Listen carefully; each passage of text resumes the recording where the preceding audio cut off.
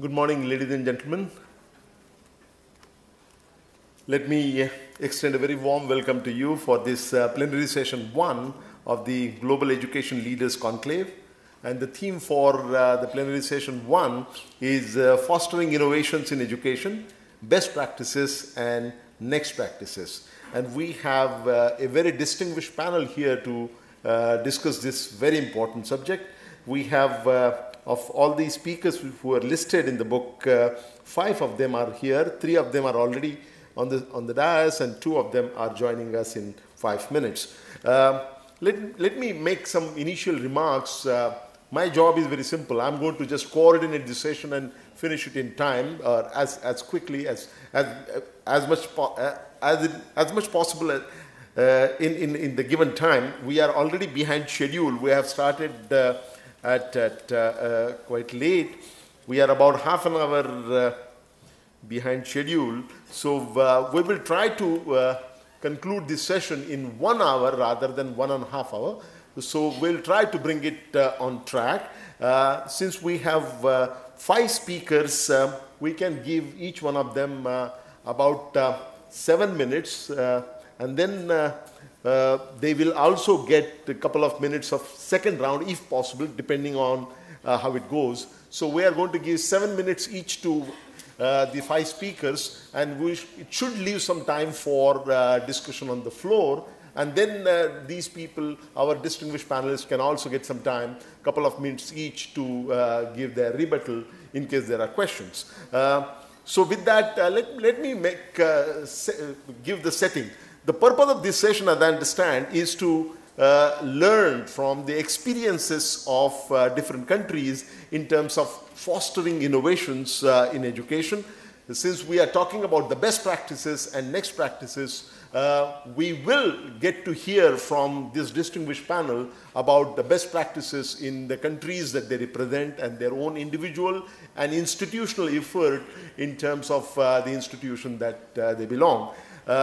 That said, let me just add a few things. The Minister of Higher Education, the Minister of State in Higher Education, Barliaji, you can come on the stage, please. So the Minister has given you an overview of what is happening in the higher education sector and higher education. Let me add something to that. As was mentioned to you, we are about to finish the 12th 5-year plan document. As you are aware, we have finished the 11th 5-year plans, and currently the work on the final stage, work is in the final stage as far as the drafting of the 12th 5-year plan is concerned. In fact, as a member of Planning Commission in charge of education, among other things, I'm the one who is putting it all together. So this conference is coming at not a day too sooner, in the sense that while we are at the final stage of putting together our thoughts on education sector, that is the time when this conference has been scheduled. So from this conference, I'm going to take away personally, going to try to take away as many things as possible, reflecting the best practices and the next practices which are best practices which are followed in different countries, and that would shape the next practices that we are going to follow in our own country.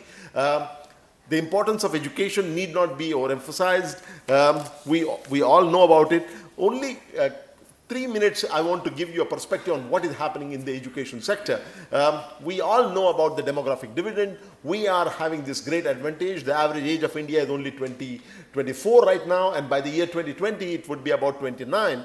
And when India's average age is about 29 in the year 2020, that is the time when the average age of the rest of the world, particularly the developed countries, would be much, much higher. For example, the average age in the United States would be 36, the average age in China would be 37 by the year 2020, the average age of Western Europe would be 42, and the average age of Japan would be 48.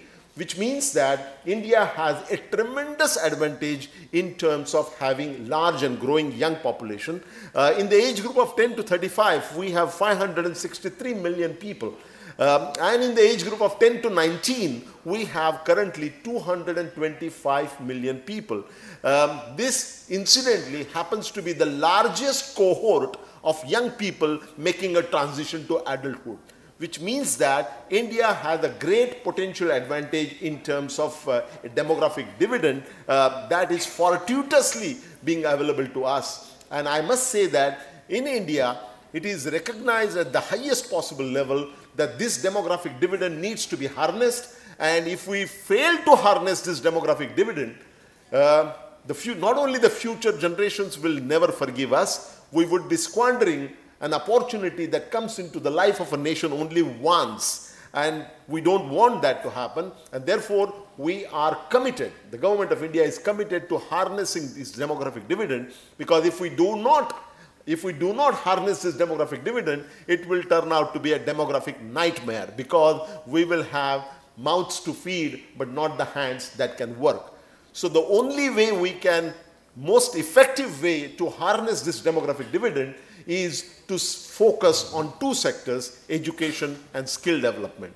These are the two sectors which are going to be focus of the 12th five-year plan. In fact, in the approach paper to the 12th five-year plan, which was approved last year by the highest policy-making body in our country, that is the National Development Council, has clearly stated that education and skill development is a very high priority sector. And right now, we are in the process of finalizing the allocations for education, skill development, and there are big and very ambitious targets about the education. There are various new things which are going to happen. In fact, the complete overhaul of education sector is expected. We started investing more on education from the 11th five-year plan. The same process is going to continue with a greater gusto in the 12th five-year plan, and various ideas are being talked about, and that is where I think this conference can be very useful in terms of learning from the best practices across the world. This is about the education. Then turning to the skill development, let me also mention that skill development along with education is a very high priority sector as far as the government of India is concerned, and that is going to be reflected. There would be a special chapter on skill development in the 12th five-year plan, and I'm currently drafting that chapter on the skill development. There again, inputs from this conference are going to be exceedingly useful. There I must tell you that the target that the Honorable Prime Minister has placed before us is very ambitious. The target given is that by the year 2022, that is 10 years from now, we should have technically trained person power of not less than 500 million people. Now that's a huge target. In the next 10 years, we want to have technically trained person power available to the extent of 500 million people. Because looking into the future, it's very clear that everywhere there is going to be an acute shortage of this skilled person power. India would be one of the few exceptions. In fact, it has been estimated by the year 2022, there would be a shortfall, a global shortfall in the technically trained person power of about 64 million people. If that is going to be the case, India is one of those few countries which has a surplus, but that surplus has to be properly trained.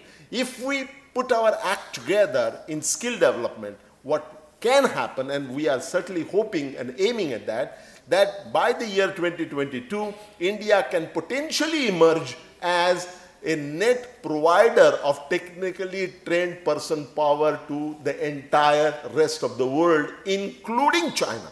So it depends on whether or not we put our education and skill development house together. And that is why education and skill development is receiving overriding priority in the 12th five-year plan. And that is where the feedback that we are expecting from this conference can be very meaningful in terms of giving the finishing touches to the document of the 12th five-year plan as far as the education is concerned, which I am currently writing. So without any further ado, let us start with the speakers. We will go in the same order in which they are listed. And as I said, each speaker will get about 7 minutes to begin with. And if the time permits, 2 more minutes later on if there is a discussion and there is a rebuttal. So let me start with His Excellency Dr. A.K. Jaguswar. Is he there? Yeah, okay. Our first speaker is as I said, His Excellency Dr. A.K. Jaguswar. He is the High Commissioner of Mauritius. Mr. Jaguswar.